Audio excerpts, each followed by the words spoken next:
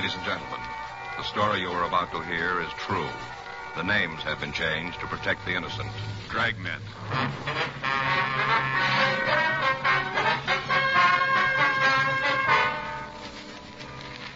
You're a detective sergeant. You're assigned to hit-and-run felony detail. A young woman has been run down and seriously injured. The driver of the car has fled from the scene. Your job, find him. It was Tuesday, April 7th. It was cold in Los Angeles. We were working the day watch out of traffic bureau, hit-and-run felony detail. My partner's Frank Smith. The boss is Captain Calfee. My name's Friday. We were on our way out from the office, and it was 8:40 a.m. when we got to 1784 Byram Street. Front door. Better try it again, huh? Wait a minute. Sounds like somebody coming. Yeah? Something you want? Miss Hunter? That's right. Who do you want? Police officers. We'd like to talk to you. Oh, about the thing last night, huh? Yes, ma'am. That's right. Well, come on in. I can't stand around for long. I'm going to be late for work as it is. Come on. Thank you. This is my partner, Frank Smith. My name's Friday. How do you do? Hi. Sit down there. I got to get ready to leave. There's some coffee there in the carafe if you want some. No, thank you. No, ma'am, thank you. Would you mind pouring me a cup? You'll find everything right there on the table. 2 sugars. All right. What do you want to know about last night? I told the officers who were there all I know. Yes, ma'am, we know. We read their report. We'd like to go over it with you if it's all right. Seems like a waste of time to me. Spend a little more of it trying to catch the kid that hit the girl. It'd be better all the way around. Yes, ma'am, there's your coffee. Oh, thank you. Ooh, still warm. Either one of you got a cigarette? Yes, ma'am, here you are. Here's a light. Thanks. What do you want to go over? Well, according to what you said to the officers last night, you saw the accident. Is that right? I saw it, yeah. I don't think it was an accident. If you ask me, I think the kid deliberately hit the girl. Deliberately. Now, why do you say that? Well, just the way it looked, that's all. Kind of feeling. Way he came barreling around the corner. He must have seen her. She was right under the light. Didn't even make an attempt to stop. None at all. Mm-hmm. I saw her, the girl, step off the curb. Right under the light. He had to see her, had to. Anyway, she stepped off the curb and started to cross the street. Harry and me saw her. She started to cross, and then all of a sudden, this kid in the hot rod was coming right at her. Was there anything she could do? Yes, ma'am. She kind of looked up at the car and then, well, like she was going to run. But she didn't have time. The car hit her and knocked her down. Did you get a good look at the car? You mean the one that hit her? Yes, ma'am. You bet I did. Passed right under the light. Got a real good look at it. Mm-hmm. I wonder if you describe it for us. I told the cops all about it last night. Seems like that'd be enough. Why do I have to go through it again? Well, there might be something you didn't think of last night, Miss Hunter. Something you might have forgotten.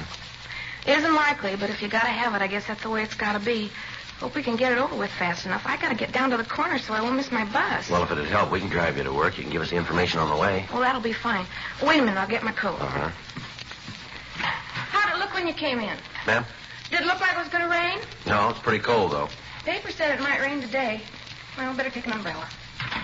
What kind of a car was it, Miss Hunter? A hot rod, you know the kind, real low, 2 exhaust pipes kind of beat up. Well, what kind of a car was it? The brand name? Well, I guess it was a Ford. Looked like one. Hard to tell. It was kind of banged up, you know. I don't know why the police allow cars like that on the streets anyway. It couldn't be very safe. Can you tell us what year the car was? Well, I'm not real good at that, but I'd say maybe a 1940. It might have been 1941. It was a pre-war car, though, aren't Oh, you yeah, sure I'm of that? sure of that. Uh-huh. Would you like to get in, ma'am? Okay, thanks.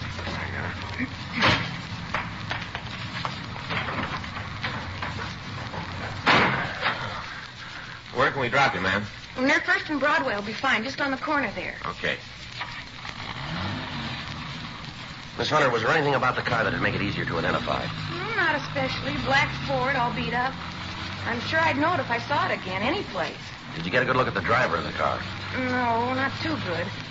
All I could see was that he was a kid, you know, maybe 19, 20 years old. Uh-huh. Sure like to see you get that kid. Is the girl all right? She looked pretty bad last night. Oh, she's still in a critical condition. Doctors aren't sure yet whether she'll be all right. Sure hope she is. Have you talked to her? No, we haven't. Not yet. A terrible thing. Kids like that running around in hot rods, barreling around the city.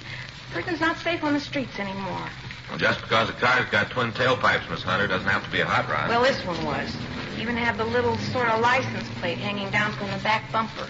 You mean a state license plate? No, one of those with a club name on it. You know the kind. There's not a notation of that on the report that we remember. I guess I forgot all the excitement and all. I must have forgot. Well, did you see the name on that plate? Yeah. Not real good, but I saw it. Think you can remember it? Not all of it. The last part was wheels. Something wheels. 2 words. You're pretty sure of that, are you? Yeah, wheels. That's the word I saw. I didn't remember it last night. Guess it didn't seem important then.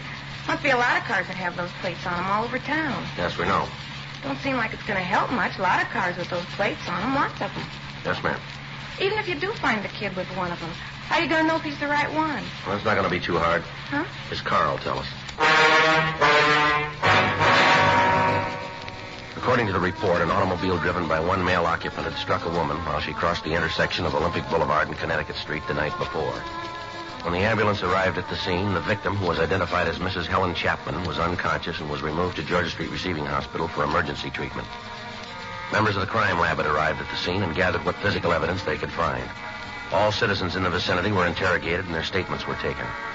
Photographs of the coroner were made and held for evidence. Because of the hit-and-run aspect of the case, Frank and I had been assigned to investigate it. At 1:14 p.m., we drove over to Georgia Street Receiving Hospital to talk to the attending physician, Dr. Sebastian. He said the patient's condition was so critical that she couldn't be moved to her own hospital. He told us that the victim hadn't recovered consciousness to the point where she could be questioned. He went on to tell us that she'd been administered serum albumin to counteract shock. He listed her injuries for us. Compound fractures of the femur, rib fractures, and associated internal injuries, including a punctured lung and brain concussion. It was not expected that she'd live. Frank and I left the doctor and walked down the hall. In the waiting room, we met a tall, thin man who looked as if he hadn't slept in several days. On the floor in front of him was a small pile of half-smoked cigarettes. He identified himself as the victim's husband, Carl Chapman. I don't know. I came home from work. They told me about it. I didn't even know. Didn't they try to call you at work? No, I guess they called the house. There wasn't anybody home. I just walked up to the door, and there was a note telling me to call her. Didn't even know about Helen. I see. You like a cigarette, Chapman? Thanks.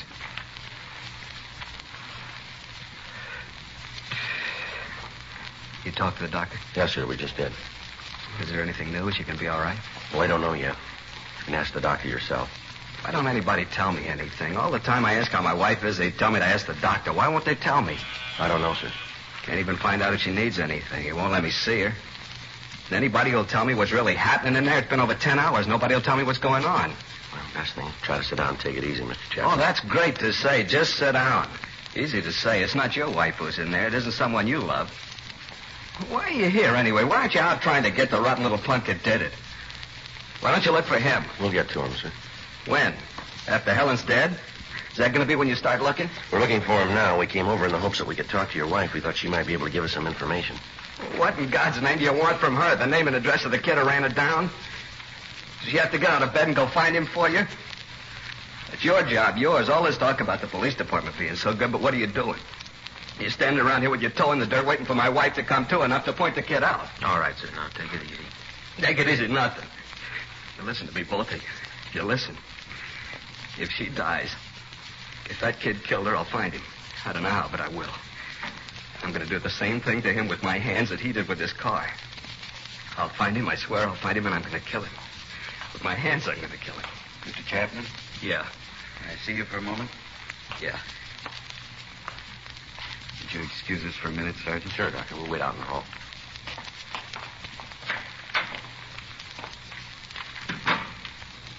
Rough one, isn't it? Yeah. Wonder what's going on in there. I don't know. Better call the skipper. Tell him about that plate on the car. Get a broadcast out on it. Check the phone book for the address of the National Hot Rod Association. Better talk with them, huh? They might have something for us on the club. Right. You better start, cop. You better find him fast because I'm looking too. You ought to go home and get some sleep, Mr. Chapman. You're all worn out. I'm not going to get any sleep until I catch that kid.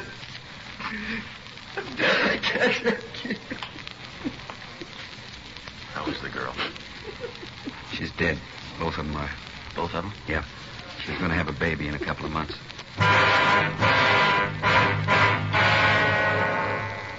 3:15 p.m. Frank and I drove out to the offices of the National Hot Rod Association on Hollywood Boulevard. We met with Bud Coons and Wally Parks. They checked their records for clubs with the last name Wheels. There were 3 in their files. 2 were in the eastern part of the United States, and 1 was listed as having headquarters in Alhambra, California. We obtained the name and address of the president of the club, and we drove out to see him. We found him in the garage behind the house working on a 1941 Ford. We introduced ourselves, and he asked us to sit down. What do you want to see me about? We understand that you're the president of Square Wheel, is that right? Yeah, that's right. Why? How many members do you have in the club? 18. 18 actives. There's a couple of guys in the service. What's this all about, anyway? How come the questions? All your members have the metal plates with the club name on their car? Yeah. You get them when they pay the initiation fee. Why? Anybody else have them? Not legally. What do you mean? Well, a couple of them out have been stolen from members. Any of the fellows in the club drive a black pre-war Ford? Yeah, I guess we got about 5 of them. I got one myself, as a matter of fact. Listen, why can't you tell me what this is all about? Figure if I knew what you wanted, I could help you out. Well, a woman was run down by a hot rod last night. One of the witnesses saw a plate on the car that might have been from your club. No kidding. That's the way we got it. What did it look like? Well, they say it had twin pipes, pretty well beat up, white sidewall tires. It's not one of ours, then. You sound pretty sure. What about the plate? Well, I told you, we've had a couple of them stolen. Must have been one of them. Well, how come you're so sure it wasn't one of your members? Oh, I know the cars in the club. There isn't a yo-yo in the bunch. What's a yo-yo? Oh, yeah, you know, a shot rod, junk heap. Oh, I see. I don't know. It seems like every time there's any trouble with a car over 5 years old, it's a hot rod. Sure not fair. That's so. Yeah. Hey, come here, I'll show you. Now, take a look at that. I've been working on it for 3 years. Got over $1,200 in it. Take a look at it. It's a lot of motor. Yeah, it's a good car, but what's it prove? The car that ran that woman down wasn't a hot rod. Well, how do you figure that? Well, you said it was a wreck, didn't you? That's right. We haven't got a wreck that's allowed on the streets in this club. I don't know a legal club that has a yo-yo in it. We got a safety check every month. Any car that isn't safe has to be fixed or the guy's out. A lot of clubs operate that way. Yeah, we know. Our kids build rods for 2 reasons. Because they want the cars to run better, be more efficient, or else they want something a little different than you can buy in a showroom. Yeah, well, all this sounds good, but a woman was killed last night by a kid driving a hopped-up car of some kind. Maybe it had twin pipes, a loud muffler, but I'll give you odds from here to Bonneville that it wasn't a hot rod. I know how guys feel. Every kid behind the wheel in a second-hand car is a potential killer. The way the papers picture us, we just roam around looking for somebody to run over. That's not true. You check the records. I think you'll find that the ratio between tickets given out to members of hot rod and good. It's getting up like a year and a half. The one before that was for overtime parking. Oh, I'm sorry, fellas. That car last night wasn't one of our guys, and you can bet he wasn't a hot rodder either. You got any way of knowing who could have gotten the plaque? Well, not right off, but we'll find him. How? There's only so many streets in Los Angeles. We'll find him. Guys like that make things rough on the clean drivers in this town. We'll find him for you. Well, we'll appreciate any help you can give us on this, but it's a police business. If you find him, give us a call right away. Don't worry, we will. How do I get in touch with you? We'll leave you one of our cards. Anytime. You call us. All right. I'll get on the phone and get the fellas rounded up. If you turn it all the way, take out. One eight. Well, Shoot. Well, when's that? There, but conscience and looking. 6:40 p.m. Frank and I got back to the office. During the afternoon, the broadcast on the car had gone over the state wire, and every police officer in the state of California was looking for the hit-and-run car. When we checked with communications, it our broadcast. 7:15 p.m. We put in a call to Georgia Street Receiving Hospital, and we talked again to Dr. Sebastian. He told us that the victim's husband, Carl Chapman, had been placed under the care of his family doctor. And against sexual check fell into right to leave. We met back in the squad room. Any word yet? No. Got a call from Al Gibbs. Hot Rod Club? Yeah. He says all the clubs in the area are looking for the car. They divided the city up in sections. Members are checking all the streets. No luck, though, huh? No, nothing. Well, they turned a couple of cars, but they don't check out. How'd you do? Pretty good. Got the report here. Uh-huh. Had a couple sandwiches sent in. Got your Swiss on rye. Good. In the bag there. Where's coffee? Right there, carton. Oh. The lab sure did a good job on this stuff here. Mm-hmm. Here's the scene. Victim was found 10 feet 4 inches from the northeast corner, 4 feet 8 inches from the north pedestrian crosswalk. That'd put it about here, wouldn't it? Yeah. They found particles of broken glass. Checked on him at the lighthouse. Got up. Yeah, I looked at it. It's new. Any brand name? Yeah, but it's not going to help much. Distributed all over the country. Well, how about skid marks? Any sign of them? No, not the... Either the kid didn't have time to use them or else he didn't want to. They came up with this, though. Yeah, what's that? Well, some marks from a tire. Lee says he thinks they were made when the kid dug out to get away, spun the back wheels. Sure indicate that he didn't mean to stop at any time, huh? Well, that's the way Lee's got it figured. I got it. Yeah. Mm-hmm. Anybody there? No. No, keep it under surveillance. We'll be right out. Yeah. Don't burn it. Right. Bye. What do you got? Well, it's beginning to go our way, maybe. Huh? They found the car. During a route that the park and movement. Upstate, it is weeds. Frank and I notified the crime lab of the find, and then we left the office and drove out to the location. We talked to the officers in the police car, and they told us that they hadn't seen anyone near them. We checked the registration and found that the registered owner was a Jack Moore. The white slip gave us an address in Hollywood. While the crime lab went over the car, we drove out to Moore's address to talk to him. He lived in a large house built in the mid-20s as a private residence.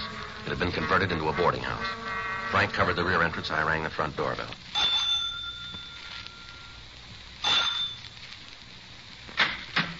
Yeah?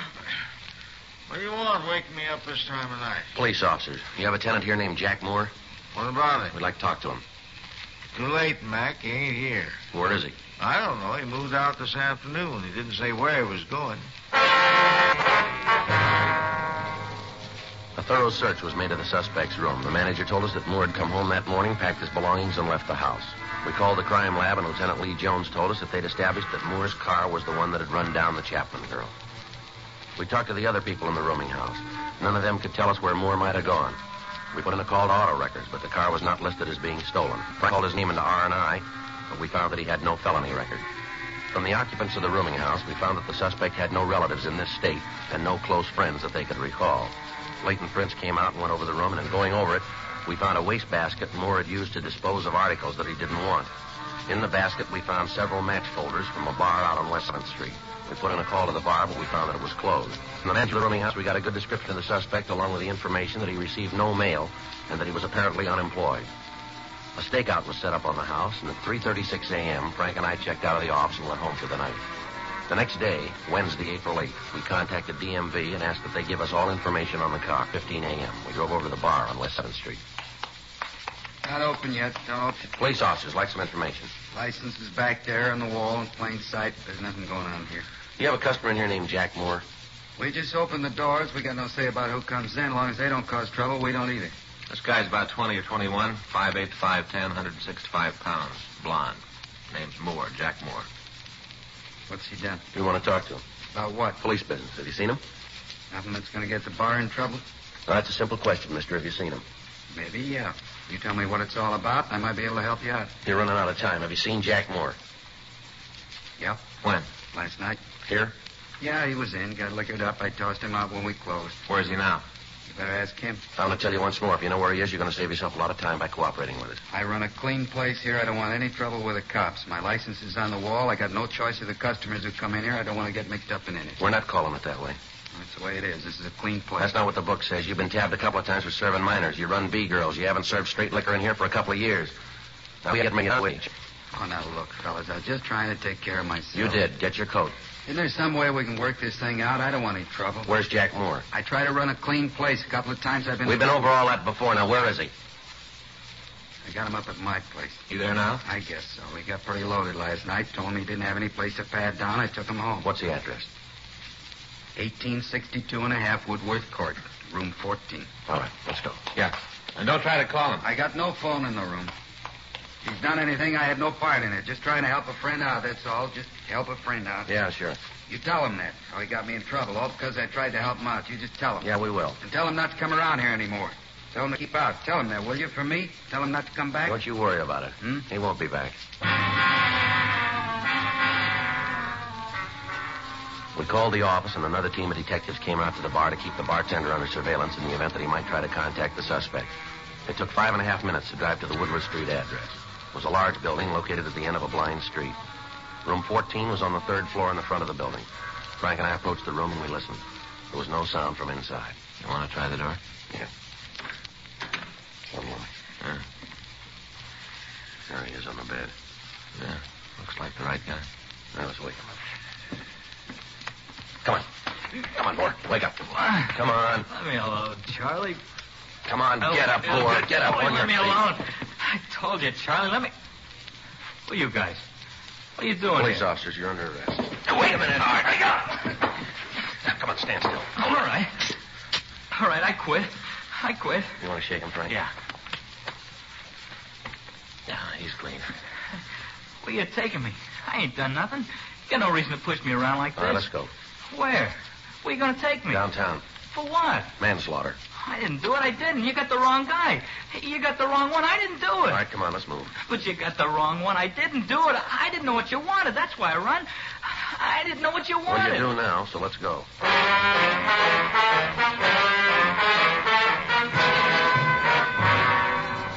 The suspect was taken to the squad room where he was questioned. He refused to admit any part in the crime. He was confronted with the physical evidence and with the ownership of the hit-run vehicle. The witness to the crime came to the office and said that Jack Moore was the man that she'd seen at the wheel of the car when Helen Chapman had been run down. Throughout the interrogation, the suspect refused to say anything. At 1:47 p.m., the door of the squad room opened and Carl Chapman came in. Where is he? I know he's here. I want to see him. All right, take it easy, I Chapman. heard you called him. I want to see him. I want to tell him. Is that the kid? Are you the one? You the one who killed Helen? Well, answer me. All right, take it easy, Chapman. Is he the one? The evidence points that way, yeah. Please. I want you to do something for me. What's that? Go away. Out of here, please. We can't do that, Chapman. He's in custody. Please leave me alone with him. Come on, Chapman. You better wait outside. Now, just a minute. Listen to me, kid. When they put you in that cell, you get down on your knees and thank God that they found you before I did. You understand? You thank him, and every day you live, you thank him. You do that because I would have killed you. Take it easy, Chapman. My wife's dead because of him. You hear that? You killed her. They got laws to save people like you, but none for her. None for her and the baby. They didn't have any laws. None for them. All right, Chapman. Come on, take it easy. Frank? Come on, sir. Yeah.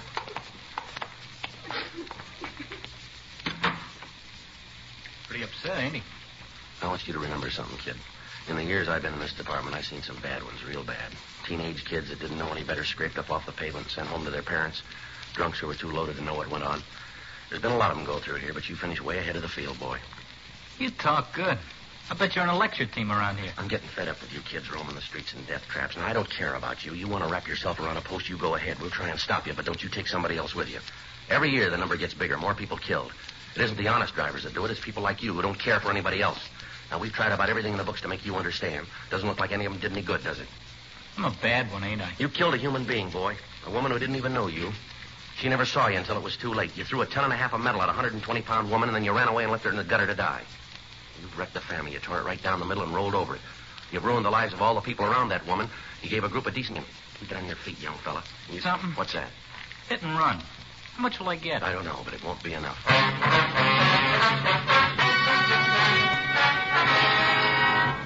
Jack Carlisle Moore was tried and found guilty of manslaughter, 1 count, and received sentence prescribed by law. State penitentiary for a period not to exceed 10 years.